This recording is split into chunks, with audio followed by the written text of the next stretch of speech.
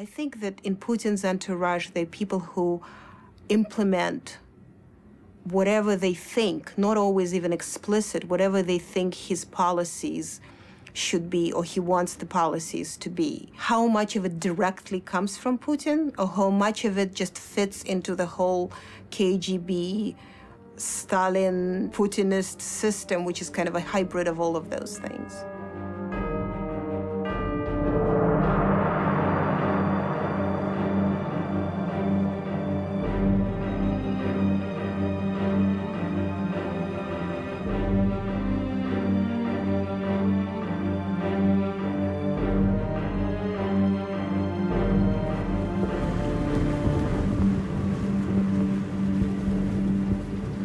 One goal is to create great Russia and to be in power in this great Russia.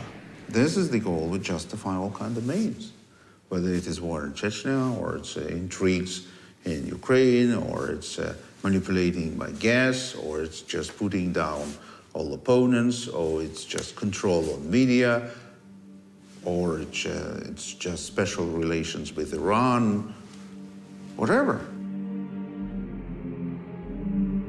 In March 2000, Vladimir Putin, an obscure ex-KGB man, is elected as president of Russia.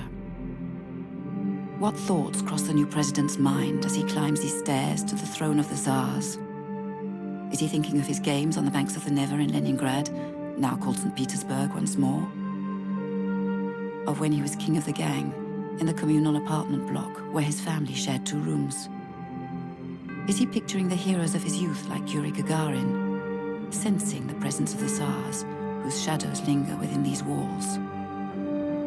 Or is his mind fixed on the mission he has set himself, to save Russia, whatever the cost, from the chaos left by his predecessor, Boris Yeltsin? Available now on iTunes.